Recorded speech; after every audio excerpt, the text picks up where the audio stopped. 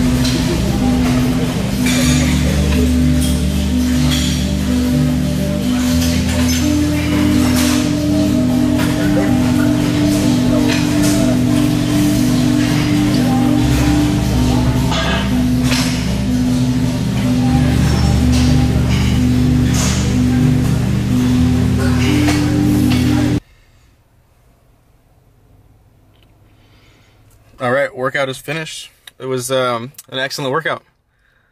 One of the best so far. Week 3, day 1 of week 3. It was really good. I felt strong as shit. I'm waiting for the day I don't feel strong, but so far I feel damn strong. So today I did, let's see what I got here.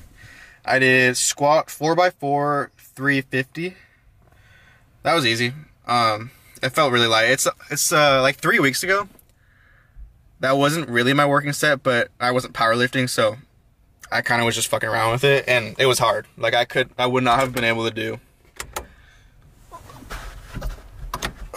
I would not have been able to do that for 4 sets of 4, and now 4 sets of 4 felt like absolute air. It was just so easy. So yeah, I'm getting stronger in squat. I feel my hip flexor a little bit squatting, but I warmed up way better than I did last time, so I feel like I'm pretty good to go. Right after that, I did bench 4x4 at 230. That was a struggle, especially since I was supposed to do pause for the first 2 sets. So first set, I did pause all 4. It was fucking really hard.